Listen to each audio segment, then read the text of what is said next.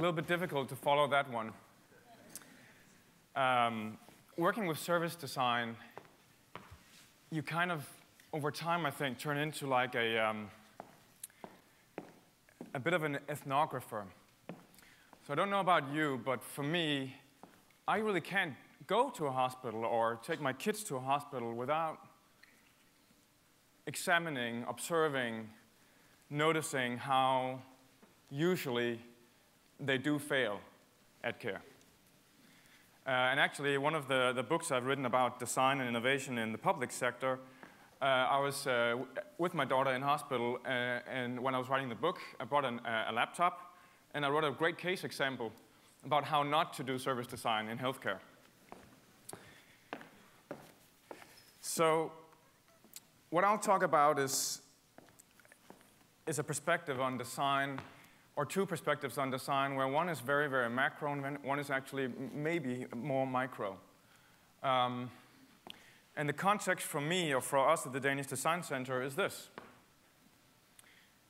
It is, how do you take something, a welfare state, a Scandinavian a society, and somehow make it a lot better? A lot better for business, a lot better for people, a lot better for a society at large. This was a front page a while ago, and on the one hand, you kind of worry that this is the image of Denmark abroad. In fact, I don't know what to worry most about, that the image of Denmark is designer chairs or it's Vikings. Both are slightly problematic and not the whole picture.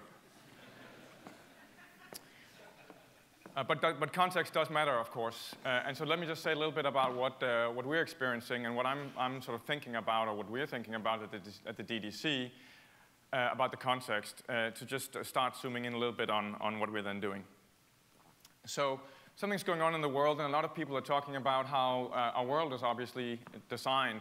In fact, it's so designed by now that geologists are discussing whether we should rename the era in which we live to the Anthropocene. The Anthropocene being the age of man, meaning that the world is no longer natural, that in fact the world is so designed and so impacted by human activity over the last few hundred years that our world is becoming artificial. So we've simply impacted the geology of our planet so much that it's become a designed planet.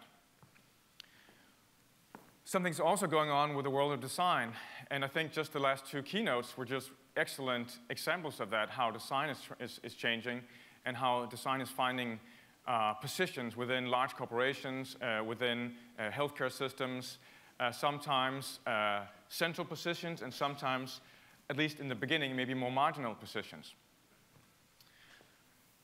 So this change of how design impacts our world, I think you might call diffusion. One of the scholars in design that I admire very much is Ezio Mancini. And Ezio talks about expert design versus diffuse design. Diffuse design, I think, is kind of what happens when you wake up in the morning and get dressed. It's like, you're your own designer. You make some kind of random or maybe more conscious choices about what to wear, what to express, what to project into the world in the way you are. You make choices about your furniture, make choices about where to live. Those are all, in a sense, design choices. That's diffuse design. Diffuse design is also social innovation, when you see groups of citizens coming together to create change. There's design processes involved in all of that.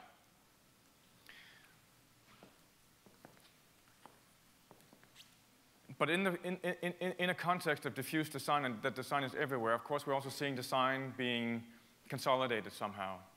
And I'm just wondering if anyone knows what these companies have in common.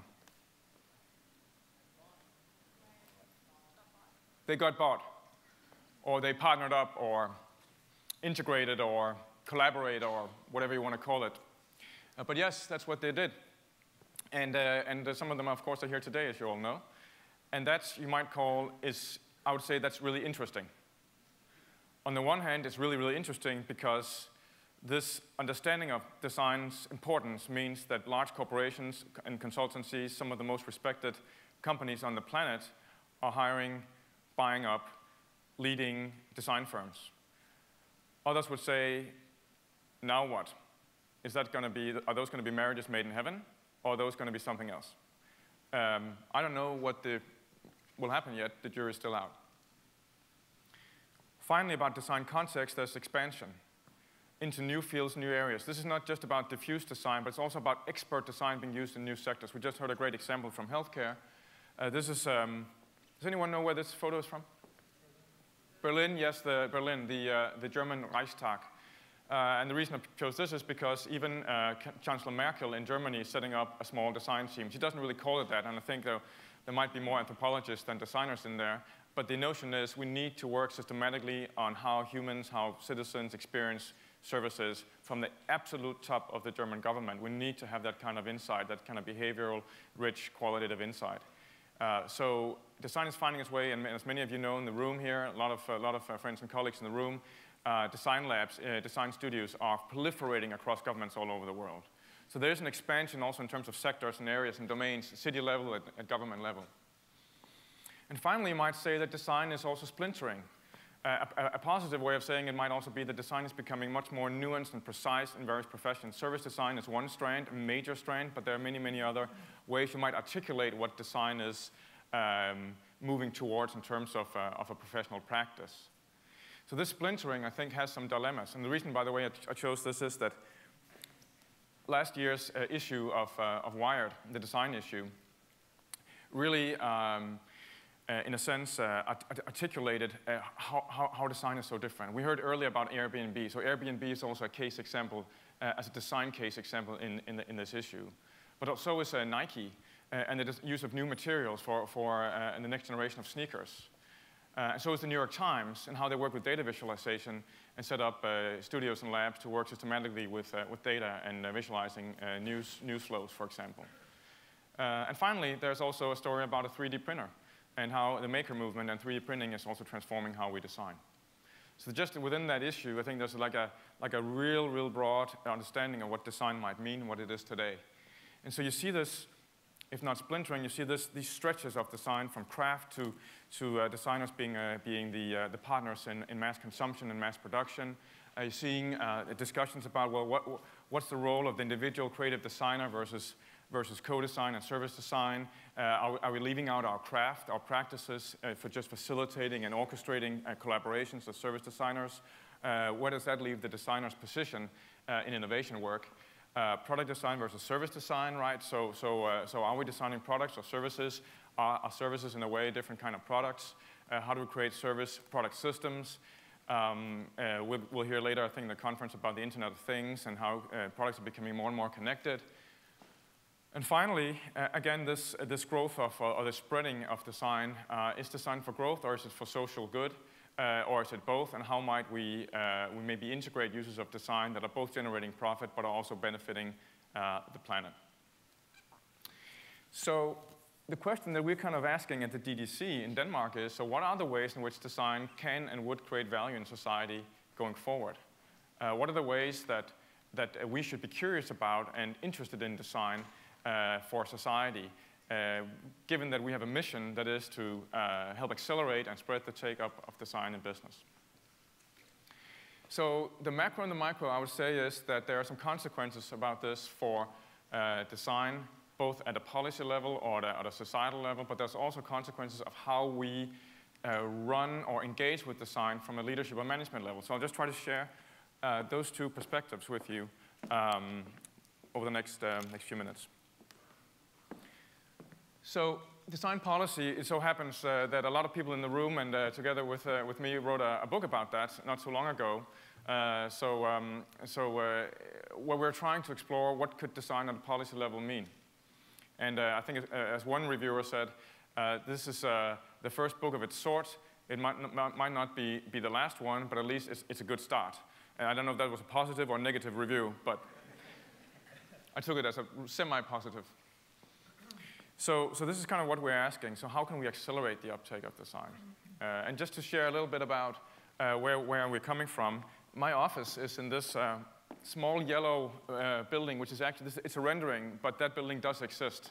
The building behind it, the big glass palace, Rem Koolhaas, the Dutch architect design, does not exist yet, but it's coming up right next door. And I can tell you, living next to a building project like this one, is kind of noisy.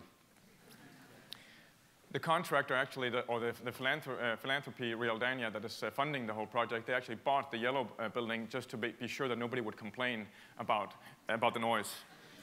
So being renters, we really can't complain too much. But once in a while, you'll see people like flying across the windows because you'll have a big crane and you have people standing on stuff and moving things around, and you're having a meeting and you look out the window and somebody's just flying through and some crane. It's pretty exciting. But what this is going to be a powerhouse for Danish architecture, design, and the built environment when it's finished in 2018. And in a sense, just to say that, going back to that Viking image, we're fortunate to live in a society, in a country where we're prepared to make massive investments in strengthening design and architecture. And behind the building is not just the philanthropy, but also the state of Denmark and also the city of Copenhagen. This is the waterfront in Copenhagen where it'll be located. Maybe we can run a service design conference at some point in that space. That will be a pretty good auditorium, I think. All right, you're all invited. That was a very expensive promise right there, right? So this is what we want to do. And a new survey from the European Commission just showed that only 15% of businesses in Denmark consider that design as a strategic issue or a high-level strategic issue for them. However, those kinds of surveys, we've got to be a bit careful. This is a European-wide survey. Is anyone in the room from Greece? Great, because then I can say something maybe not so positive about Greece, which is that Greek companies answered to the question, do you use design strategically across the whole company? 48% of businesses said, yes, we do. And I find that really a bit hard to believe. It shows how you've got to take those surveys with a little bit of grain of salt, I think. So design squared. So when I came to the Danish Design Center about a year ago, I thought, being the design center, you kind of need to use design for promoting design. Can you follow me? So design squared is like, you want businesses to use more design. You may want to show how you do it yourself as a role model so businesses can see that you actually take it so seriously that you do it yourself. So how might you use design for policy or design for societal impact as an organization, as an institution that is, as we are, part government funded, that you might call design squared? So of course, it's about taking tools of service design, design games, design artifacts. It's about using those tools to engage businesses. It's to, when we explore how businesses are using design, make it visual, make it concrete, engage in dialogue and inquiry. It is, for example, like this example where some of our colleagues have mapped the growth journey of a product design company, a fledgling, struggling product design company. How might we understand that growth journey? How might we find ways, the touch points with government systems, with finance, with new markets, with customers, ways where we might see we could do a difference in the future? What could other companies learn from their growth journey? How might we set up new collaborations between these types of businesses so they can learn from each other? All those kinds of things. Powered by visualization, powered by service design, basically. So what we do at the DDC is three things, or we want to do three things, and a conference like this is just such an excellent opportunity to explore how we could do that, because the first thing we want to do is ask good questions.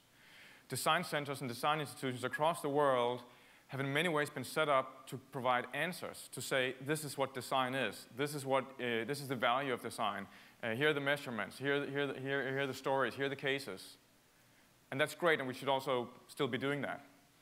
But for us, what's really important is to ask the new questions. Given the changing context, given changing technology, given the diffusion of design, given the consolidation of design, what are the new questions we should be asking?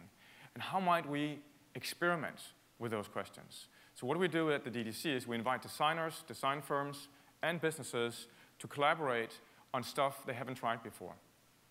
To collaborate, to try out, to challenge themselves on new questions about, all businesses right now are saying, we're disrupted by technology, we're disrupted by customers and or citizens that are not, doing what we thought they would be doing. How might we set up experiments to really try out and test stuff? In complex social systems, you can't just do an analysis and write up a report and publish it. What you can do is you can probe and test and try stuff and learn from that. So the second thing that we're trying to do is to learn, to observe. So at the DDC, we're hiring ethnographers and anthropologists to go out and observe and watch what then happens. Everyone talks about, innovation. But for many, innovation is still a foggy, difficult concept. It's a bit of a black box, The innovation stories we hear from leading companies are wonderful. They're great. They're always successful somehow. It's as if we all say fail fast to succeed sooner, but we don't hear that much about the failures, do we? So the deal we have is that when we fund these projects, or partly fund them, it's open source. You have to share, and you have to let us watch, and watch you fail, and watch you succeed. And you gotta let us share the slightly problematic stories as well, because otherwise, how can we learn? And of course, finally, we do want to share. We do want to take those experiments and those cases and really share them across the system, share them across industries, share them across government, share them across those actors, funders, policymakers who can make a difference to our society in the future. And sharing doesn't just mean publishing the cases. It probably wouldn't have to mean engaging, co-designing, workshopping, discussing, designing and changing systems that are supporting the uptake of design.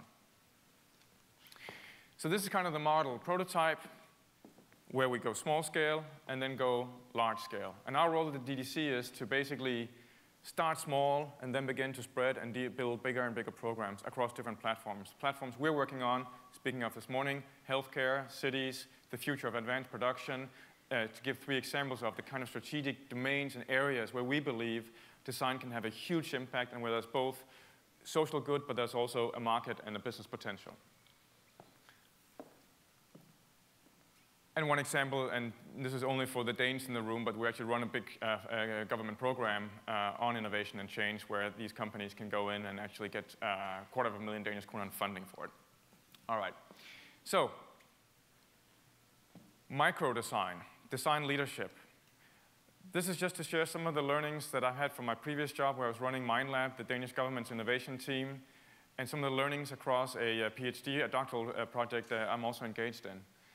Because even though we can talk about systemic change and the macro, we also need to discuss the micro, the exact relationships between designers and organizations, between designers and leaders in organizations that are so crucial for making change happen. So bear with me, but now we're going into the micro, and this book will come in English as well in 2017, but there's no cover yet. So the cover is from a Danish book. It means shape the future. But it's basically a way to condense what have we learned about leading service design projects, both within government, and also there'll be quite a few cases from business. What are we learning about what it takes to engage with designers, and how can design leadership really be a tool for innovation? Anyone know who these 2 gentlemen are? Anyone? Old men in black and white. Herbert Simon, yes. To the right. And Bucky Fuller, Buckminster Fuller to the left.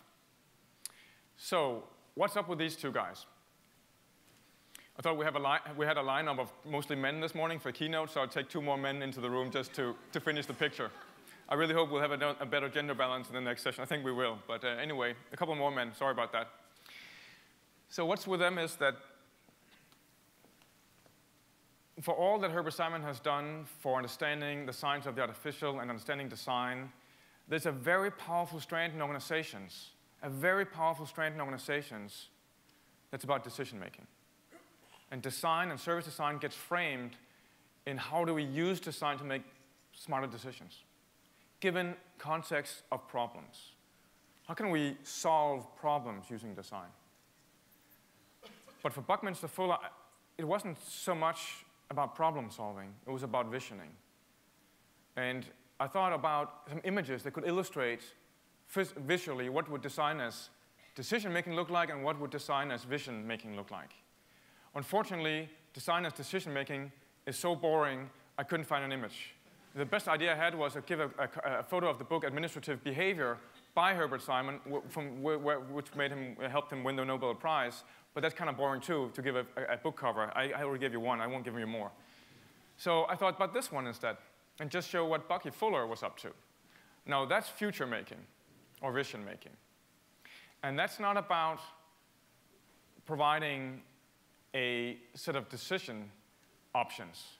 That's about saying, what could the world also look like? So one of the best books I've ever read about design as management is this one by Bason and Colopy. And I think we have to remember that design is about opportunity. It's not just about solving or tackling problems.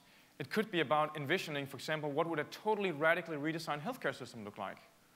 Or what could be a totally new way of starting a business or providing value in a certain market?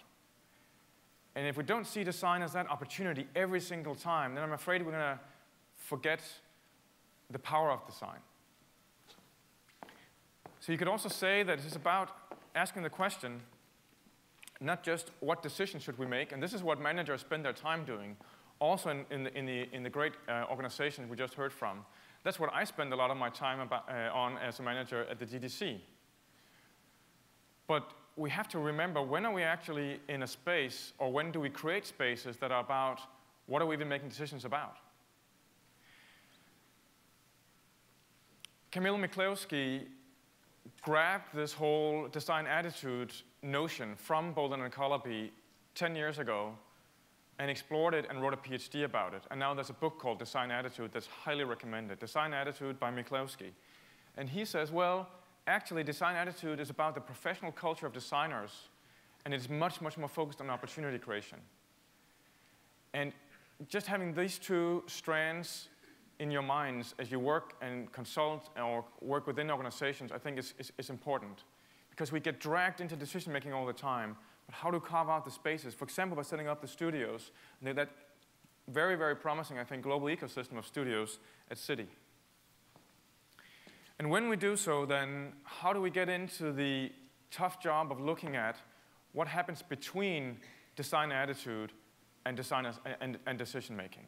What happens between designers and managers in that space that is actually also pretty full of friction? So just a few more minutes, I'll share with you some insights about what you might call not design attitude, but more I would call it design engagement. So how do leaders and managers engage with designers to create value? And the other way around, how does service design work impact and influence how managers think and act? That could also be the question, right? So this is a reduced design process. It's only 3 dimensions. I'm sorry about that. I mean, 4, of course, is better. And the other day I heard a local government in Denmark, they have 6 steps in a design thinking process. Writing a PhD about this, it takes way too long, so 3 is enough. You know, the 3 chapters, then it's kind of more manageable. Exploring the problem space, the ethnography, the design research, generating new ideas in the ideation phase, and of course, making the future concrete, making things that are visible and changeable. Those are 3 core domains of designers. Those are ways in which design adds value, and not necessarily in that order, right? Often designers would start with prototypes, start with trying stuff out, and then learning from that, and maybe going back into new ideas again. So these 3 domains are not, it's not like phases, it's not a linear thing, as we all know. But the 6 engagements, challenging assumptions, leveraging empathy, and so on, let me just go through those briefly, just to share with you what are the ways in which managers, these are the ways in which managers are engaging with the designer work. And then, by the way, the empirical data here about 15 service design projects across government organizations in 5 countries, the US, UK, Finland, Denmark, and Australia. Exploring the problem space. So here's, it's just managers who are open and ready to have their assumptions challenged. And the engagement or the success of design projects are just really, really powered by managers who are ready to have their eyes opened. One manager I spoke to, she runs the heart clinic in the Danish National Hospital. She said, it's like, those cracks in the tiles in your bathroom that've been there for forever. And now I see them for the first time. Now I see them for the first time. And in her case, it was because she discovered through a service design project that they were really, really unprofessional in how they cared for their patients. Well, leveraging empathy. Managers who successfully engage with service designers are really, really concerned with users, let's call them customers, with citizens, and they put them first. And when push comes to shove, they put them before their staff. When push comes to shove, they're ready to let staff go. If staff, the team, colleagues are not ready to take the consequences of the insight they're getting. And most of the service design projects I've seen in government that are really transformative and get implemented, about 10% of staff can't deal with it. And about 10% of staff somehow have to find something else to do. The second dimension of design, generating alternative scenarios. This is where it gets really tricky. And this is where the decision-making instinct of managers kicks in. Because this is about opening up the opportunity space for really, really crazy ideas and allowing them to be in play for a while. That's really, really hard. So how do we, this is to quote Marco Steinberg from formerly Helsinki Design Lab, how do you steward the process? How do you give direction to a process where you don't know what the outcome will be, where you don't know where you're going to end? How do you suspend decision-making without losing total direction? And the managers who are successfully engaging with designers are actually able to do that and tell their teams, I don't know exactly where we're going, but we're going to get there. And this is where designers, if they are able to articulate the process, can create the trust and the commitment to allow the process to unfold. And what happens when the managers let the process of service design unfold is that is wonderful. This is a principal of a high school in Denmark who led her team of about, it was 9 leading teachers across different disciplines in the school who collaborated for 3 months without knowing where they were going. And they asked her, so you were really not controlling us? You were really not, no, you hadn't made up your mind, you hadn't made a decision? And she said, no, I hadn't. I really, really hadn't. And it was great. But it was also very, very tough. Finally, enacting new practices. So how do we shape and make and do things and make them concrete and tangible? For me, that's at least, and I'm not an educated designer, I would say that is the most powerful part of design, is the ability to make things, services, processes, artifacts, digital or physical, concrete. And this is a quote from a new project we're running with a Danish business, where the manager and the leaders involved in that business, a service business that works in recruitment, are ready to create something in 25 days. And when they create something, it's not an app, it's not just a tool, which it's also an app, it's also a physical tool, but it's also a new business model, and it's also a new business. And that business is now launching here in December as a whole new brand, a whole new team in that company, created in 25 days. The kind of courage and engagement and that mindset on behalf of the manager, and of course also on behalf of the design team, the design consultancy 1508 from Denmark, was critical in making this happen and believing that it could happen in just that time. Finally, insisting, again, for managers to insist that everybody can win. It's not just about disrupting the organization, disrupting the relationship with clients or with citizens. It's about creating better organizations that are better for staff, better for teams, and are better for creating the outcomes that you want to create. So insisting that both sides need to benefit. And yes, it might be that the transformations in the business are so big that not everybody can be part of it, but those that are part of it need to feel that this is also an improvement in their lives. It's also empowering them to create great and better services. In one case at MindLab, which I ran previously, we could see that we could get a 23-to-1 return on investment if we calculated both the benefits to the organizations, the government organizations, and the efficiencies there, but also the improvement in business experiences on the user side. 23-to-1. That can only happen if you insist that everybody needs to win. All right. Maybe this could be an opener for the panel debate. At least I think this is the critical thing. In organizations, there's a place where design ends and implementation begins, or actually design and implementation often go hand in hand. But what about the organization? And if designers aren't, I think, articulate and literate about what happens to organizations as all these things unfold, then ultimately we can be successful. Thank you.